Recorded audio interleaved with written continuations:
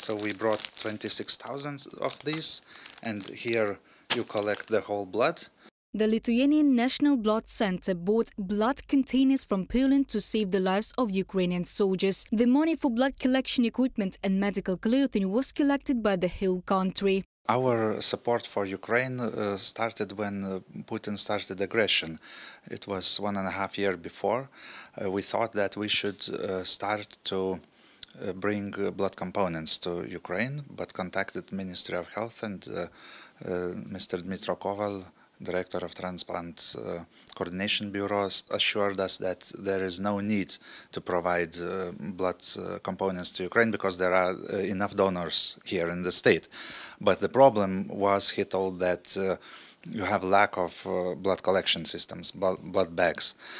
So we sent our first parcel in the beginning of the war, and now when we are visiting it personally, it's our third humanitarian aid mission in Ukraine. Equipment for transporting blood plasma is planned to be delivered from Lithuania to Ukraine in early November. The director of the Lithuanian National Blood Center assures that Europe is ready to help Ukraine until victory, despite the Kremlin's assurances. They want us to get tired from what they are doing, but the main thing for us is not to get tired, and for society not to get tired.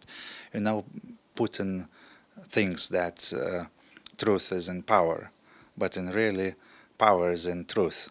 From the beginning of Russia's full-scale invasion of Ukraine until July 2023, Kyiv received almost 13,000 tons of medical humanitarian aid worth $370 million from 35 countries, international and partner organizations, Ukrainian and foreign businesses. We have close cooperation with the European Commission, which learns about the needs of Ukraine in general and then distributes these needs to different countries of the European Union. But of course, active assistance comes from the Baltic countries, as well as from the Polish Republic, from Hungary, the Czech Republic. The most active are those who share borders with Ukraine or the Russian Federation. Despite the ongoing war, Ukrainian doctors have everything they need to save the lives of wounded military personnel, the Transplant Coordination Center has said. As an institution that performs the functions of a national transfusion medicine center, we communicate almost daily with the command of the medical forces of the armed forces of Ukraine, and accordingly the interaction between civilian medicine and military medicine is well established, and we are not aware of additional needs.